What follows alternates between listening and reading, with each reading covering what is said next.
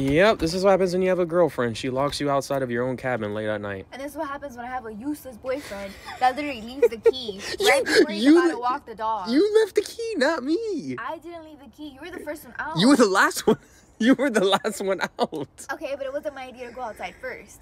Therefore, I'm not responsible. How did that make any sense? You're the last one. You walked out first, which means obviously how are you gonna come back in? If Because you're inside. Okay, if you didn't know that I was behind you, who was gonna grab the key? What? The dog? I knew you were inside, so I knew I could come back and just have you open the door. Bro, we're stuck. Our keys to the car are inside of there. Our luggage, everything's inside, even our wallet. It's my birthday today. And you locked us out on your birthday. I didn't lock us